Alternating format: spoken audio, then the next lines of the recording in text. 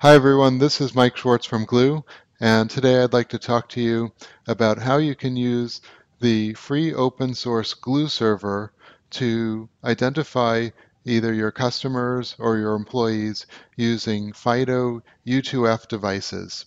FIDO is a standards organization, and they've created a authentication standard for tokens, these little security tokens. You might have seen this one. This is a YubiKey. We have other ones. This is another type of YubiKey device. It's pretty small. Um, it's also actually um, plugs in USB. Um, it detects when you touch it. And here's another kind. This one is called a HyperFIDO, and you can see um, it is a USB device also, of course, and has a little button on it. You can press the button, clicks.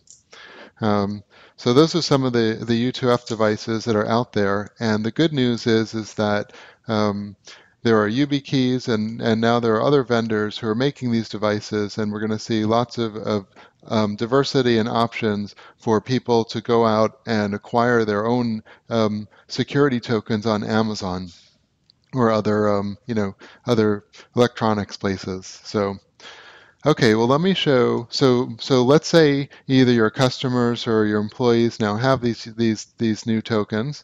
How do you use them? Well, the demo that I wanted to show you was using Chrome. There's a Chrome U2F plugin that I've installed, and the Gluu server. So the Gluu server is a central authentication server, and it supports the FIDO U2F APIs. They're built in.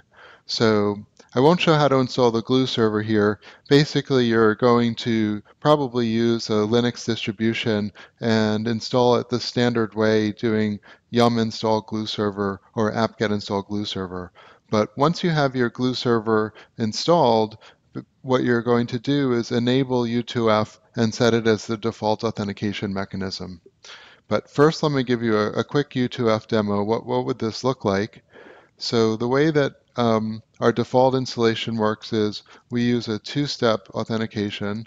The first step is your username and password, the something you know.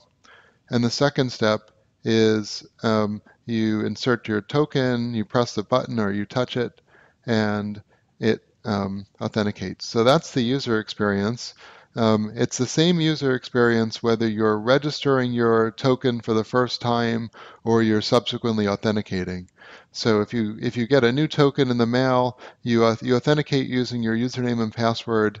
You don't have a device associated, but you go ahead and you press the button, and the Gluu server knows to enroll that device right there, and it'll require it for subsequent authentications.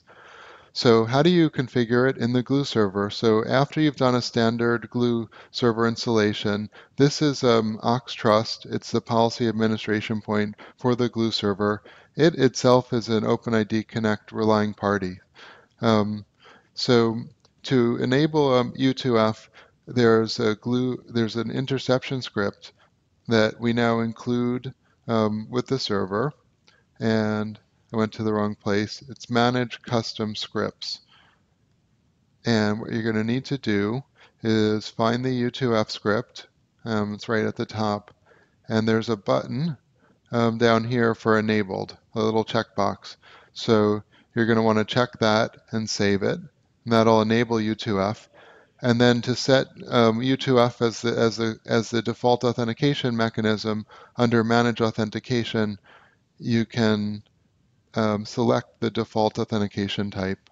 So here I selected U2F. So you'd select that and save and log in and log out, and that would be it. So to summarize, you can use the Gluu server to authenticate people using these new tokens in addition to passwords or instead of passwords. And people can acquire these tokens themselves. It means you don't have to issue something. You don't have to worry about the battery running out.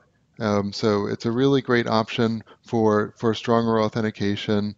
Now remember, the applications will use the OpenID Connect or SAML APIs. So to your application developers, they don't know anything about U2F because your domain might offer many types of authentication, including U2F or even passwords in some cases, or mobile. So there might be a whole number of options that you have available. The client would use one of the standard APIs for authentication. If they use OpenID Connect, they can use a parameter called the ACR parameter to request a specific type of authentication. So maybe only certain websites you want to have request U2F authentication. So that's it for the demo. Download the Gluu server at gluu.org/docs and let us know how you do. Thanks.